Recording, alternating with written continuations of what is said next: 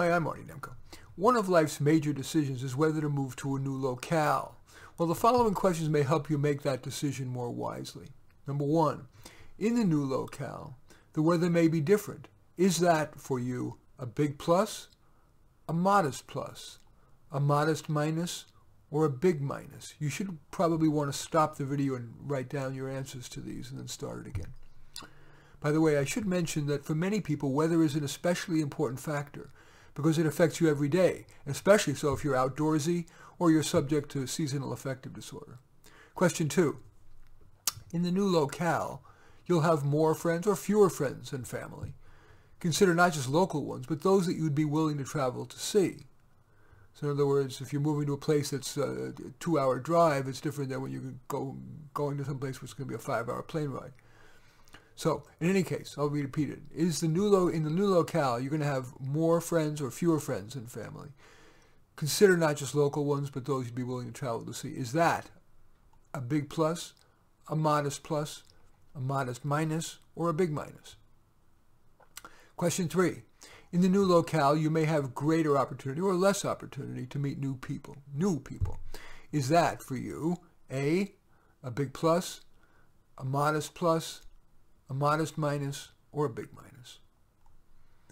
4. In the new locale, you'll have gotten away from any person or reputation in your professional or personal life that you'd like to shed. Is that, for you, a big plus, a modest minus, or a big minus? Question 5. In the new locale, especially after the COVID economic shutdown fades, there may be a big difference in the amount of vehicle traffic. Is that a big plus, a modest plus, meaning the new locale's traffic situation? A big plus, a modest minus, or a big minus? Question 6.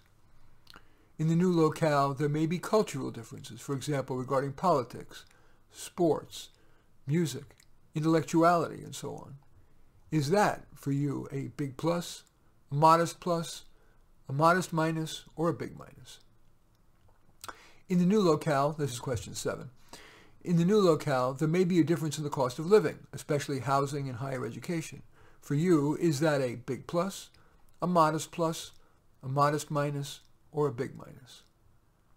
Question 8. In the new locale, there may be a difference in the ease of finding good work. Is that a big plus, a modest minus, or a big minus in your situation? Question 9. Moving to a new locale may have a psychological effect on you. Is that effect likely to be, for you, a big plus, a modest minus, or a big minus? Question 10. In the new locale, health factors may be different. For example, air quality and the normative eating, drinking, and smoking habits. Is that, for you, a big plus, a modest minus, or a big minus? Question 11. The new locale may have a difference in safety and crime. For you, is that a big plus, a modest minus, or a big minus? And finally, question 12.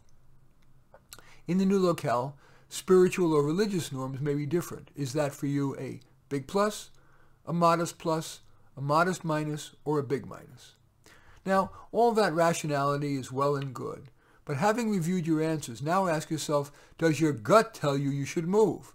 You might double check that by imagining that you had made the opposite choice. How will you feel? Now that you've gained some clarity unfettered by my thoughts, I'd like to end by sharing one. I have had clients move to a new locale to get a fresh start, only to find that their problems and their weaknesses traveled with them.